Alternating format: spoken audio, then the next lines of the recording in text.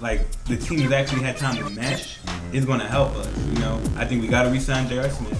Yeah. I think that's huge. Yeah, I don't think they have a chance in hell of re-signing him. I really don't. I think he's leaning towards getting out of New York. That's what I'm hearing. See, that'd be a player that would be perfect on team. You talking about a play? It's hard to find a team that J.R. Smith would want to go to. I mean, it's up to how much money he wants. You know what I'm saying? He opted out of the deal. That's the whole thing. You know what I'm Money. saying? And that's why Miami's, handcuffed. The handcuff, yeah. Because all that money they got on those three players, they can only get like borderline D-League They players. need to call the Nets owner. They need to call Mikhail. Right. But that's why I said specifically for the Heat, and I'm sorry to keep going back, Greg Oden was fit because they don't have to pay him. Yeah, that's true. I mean, I don't think any other team would want to take a chance on him. Right. You know, but back to my Knicks, man. They got to do something, man. I mean, like, I didn't like the draft pick. We picked the guy in the second round, number 48 pick. I don't even remember his name. All right, either Papalakis. Yeah, and is he gonna come over? Well, he's not. He's like Turkish, isn't he? He's from Turkey. In 2017. In 2015, 2014. See, that's the thing. Like in my eyes, when you look at the players in the league now, I look at Carmelo a shoe step behind LeBron. I look at Carmelo as a great player. Well, I think that he needs. Personally, I feel like he needs another guy. You know, and I like the fact that the Knicks have kept Mike Woodson as their coach. I want to see what happens when we do have a training camp. Because let's be real, Carmelo Anthony has never went through a training camp with the New York Knicks organization. Because the year he did come, there was a lockout. Yeah. You know, and then we were rushed together. You know what I'm saying? I feel that if the Knicks do have time to set up a system, you know, I don't think they ever got a chance to set up a system. I think that's why Mark Stoudemire failed so badly too. Yeah. Because he didn't really have a place. Cause I like that duo, Melo and Amari. It seems like you said, if you have one or two correct pieces, that's a dangerous team. Well, I think it takes a point guard, and I'd love to have Jeremy Lin back, but if he's gone, he's gone. We gotta move. But they need a strong two, like you said, J.R. Smith. J.R. Smith. We do have Amon Shumpert too, who can play too. Yeah, and he's coming off injury. And I like Amon Shumpert. You know, make sure he gets his injuries right. But if Jeremy Lin or if Steve Nash or somebody like that is the answer, you have other guys. You have Raymond Felton. He used to be on the Knicks before. I love Raymond Felton. Yeah. He's a great player, great point guard. You know what I'm saying? Jason Kidd is still out there, even though Jason Kidd is probably gonna go with Darren Williams though. Right. All right, we don't know what's up with that whole situation. I think they should have kept Chauncey in New York. I felt that they should have kept Chauncey and put Amari Stoudemire on the amnesty. Okay. I'll say it right here, folks. I'm not a fan of Amari Stoudemire. I think that he's withered, he's stupid, and he's just not playing up to his contract. He's in Joe Johnson status. Yeah. Oh, really? Yeah, I can get that. You know what I'm saying? I can get that. You remember when Amari Stoudemire and Sean Marion was like the biggest guys in the game at one point? The Matrix, man. Those two together, like I remember that duo, and it seemed like when they split up. NBA Live still in 5. Right. Well, after when you lose Steve Nash as your point guard, that's a big loss. Well, it was like when Amari Stoudemire first came to New York. I mean, he was putting up slews of 30-point games. Yeah. Like, he was dominating. But he had more control of the ball. And he wears down as the season goes on. Yeah. There you go. Yeah. You know what I'm saying? So it'll be interesting to see, man. There's a lot of teams. You know, shout out to the Hawks. Danny Ferry already getting talked about executive of the year. Already. Already. They could let me make that move. That'd have been the first person I'd have got. But I'd have got, if I were the Hawks, I probably would have gotten more for Joe Johnson. I think they got a good amount. I mean, it's not a bad deal at all. But I think the Hawks really wanted Marshawn Brooks, but the Nets weren't going to trade him away unless it was for Dwight Howard. Right. You know, and even if the Nets do want to trade for Dwight Howard, they have a lot of crap to go through. They have to re-sign Darren Williams, first of all. Brooke Lopez, he's gonna be strictly free agent. Yeah. All right, they got to find a way. He's still hurt. They got to find a way to get rid of Chris Humphrey's contract because he's making $10 million. Yeah. Okay, I mean you have a lot of pieces. I mean, like people say Dwight Howard going to Brooklyn. To be honest, I'm looking at the checkbook. I don't see how it can be done. I said Miguel. Miguel is gonna have to cut him a check on the side. There you go. Like, look, man, come here. I mean, you talk about the richest owner in the NBA. Absolutely. If anybody can make it happen, he can though. So I don't for the Pacers. Right. You know, but it'll be interesting, man. If they can pull off that trade, and they get Howard there with Darren Williams, with Joe Johnson and Gerald Wallace, and a hobo off the street. Yeah, right. They're going to be a formidable team. The people say that Gerald Green would probably be the other guy in the starting lineup. That's fine. He's a warm body. Yeah. Right. He has a pulse. That's it. I agree with Lewis. They can do it right. Yeah. They'll be a very they'll own New York. They'll own New York, and it doesn't matter what the Knicks will do, because, frankly, like I was telling Vinny earlier, those four pieces fit together better than the Knicks pieces do. Okay. You know, Joe Johnson being the spot-up shooter, Darren Williams being the distributor, Dwight Howard taking care of the post, and Gerald Wallace slashing. But see, this is all in theory, though. It's all in theory. It's all in theory. Right. I mean, on paper, it looks awesome. Yeah. On paper, it looks awesome. Okay. We'll know more real soon.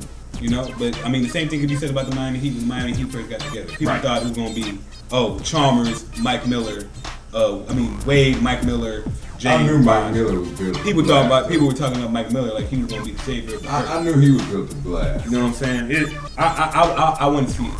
You know, my whole thing is, I think that if any team could take something from the Heat this year, is that role players matter. Absolutely. The biggest thing for the Heat was Shane Battier. Getting Shane Battier. That was huge. That was huge. Because his defense is stellar. And all those players that these Nets are getting, like the only guy who I know, the only two, Dwight Howard, of course, being the center and being the block shot master that he is. He's defensive player of the year. You know, but besides him, Gerald Wallace is the only other guy who I would trust on defense. You know what I'm saying? Nothing against Darren Williams. Darren Williams is a great player.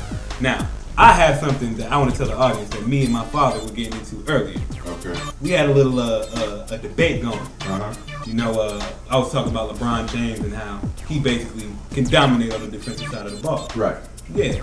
But my dad has a different way to say it. What was he telling me earlier, Dad? Well, I believe that if the Nets pull off this trade and are able to get those four players on the same team, that they're better than the Heat. They're better than the Heat. Because, frankly, I believe that the Heat... Hold up. God, what was that face you made? Because I believe that the Heat have problems when they have to deal with a team that has good big men. I absolutely agree. And they'll have to deal with the number one center in the league. Not only that, they're going to have a top 3-point guard. They're going to have Joe Johnson as a number 3, maybe a number 3 option, perhaps a number 4 if Gerald Wallace gets off to a fast start. I'm not worried about Joe Johnson. Well, you're a Hawks fan. You don't count. Listen, okay, I don't count. Your opinion does not count. You're Why does it not count? I am very objective. You're a frustrated Hawks fan. I am excited. I am no longer frustrated. You're excited because I've they've omitted I've Joe watched him Johnson. get put out of the playoffs in the first or second round the past 4 seasons. I watched the man get a $100 million contract and not play worth half of that.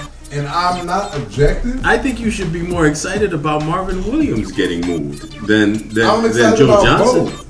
But I don't think Joe Johnson is as great as advertised. But like I told Vincent, I dared him, and I'm daring you now.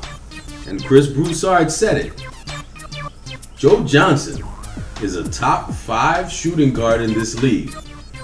And Vincent couldn't get past 2 shooting guards that were better.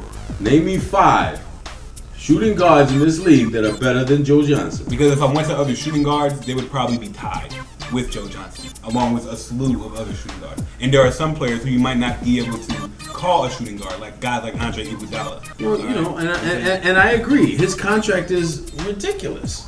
But if you put him in this scenario where he has no pressure to be the number 1 priority, he can flourish in this situation. Hey man, I've seen. Now, I know what Scott was saying about him taking a lot of shots. He had to take a lot of shots. Zaza Pachulia is First on of all, Ivan Johnson is on Joe this Johnson team. wasn't the best player on his team. Let's get No, that. Let's get no. that. He wasn't the second best player on his team. No, he wasn't. All right. Oh, no, but wait a minute. It was Josh Smith. But you got to and Al understand the problem that the Hawks had as well is they're horrible with guards. because it made Joe Johnson look better because he got cats like Jeff Teague. And like I said again, I like Jeff Teague. You don't have a point guard on but he's not up to snuff. I knew it was bad with the Hawks when Tracy McGrady had to come in and step up for the to beat the Heat. Yeah. Right. All right. I'd like to see and Joe they Johnson. Never got rid of Crawford. I'd like to see Joe Johnson with a point guard. You put him with Darren Williams. I agree. That's the best backcourt in the East. It'd be a good backcourt, but my whole thing is, if they do play a team like the Heat, all right, Joe Johnson won't be able to do anything. He ain't gonna do no Dwayne Wade. Darren Williams, as great as he is, Dwayne Wade with his cranky knee. It don't matter. That was this season. I believe Dwayne Wade is gonna come back to a thrive. Even with the cranky knee, Dwayne Wade was still better than anybody. He still averaged over 20 in the entire playoff. He was still with a bad knee. Okay, let's say that Dwayne Wade locks up Joe Johnson. Mm-hmm. Who's going to stop Dwight Howard? Oh no! Dwight Howard's not going to be stopped. You're going to have to throw bodies at him. You don't really stop Dwight Howard. You just slow him down. They're going to do what the Hawks did against the Magic. Okay. Right. They're going to throw Jason Collins at him for 4 quarters. And who's going to stop Darren Williams? See, Mario Chalmers. Now this is where me and my father got into a little disagreement. Oh, check out this scenario. If Darren Williams puts up a game where he's scoring 50 points, scoring 40 points, going off, what do the Heat do when they go against a force that can't be stopped with the players that he's matched up with? They put LeBron on him. What did they do in Chicago? So you think LeBron can handle Darren Williams? Yes! On the perimeter? It's not even a thought. In the perimeter? It's not a question. Did you not watch LeBron guard just about every position in these playoffs? Okay. Yes. I didn't see him guard Brian Westbrook. Oh, Russell Westbrook. He didn't need to. He had to guard Durant. He was guarding Durant. Who's better?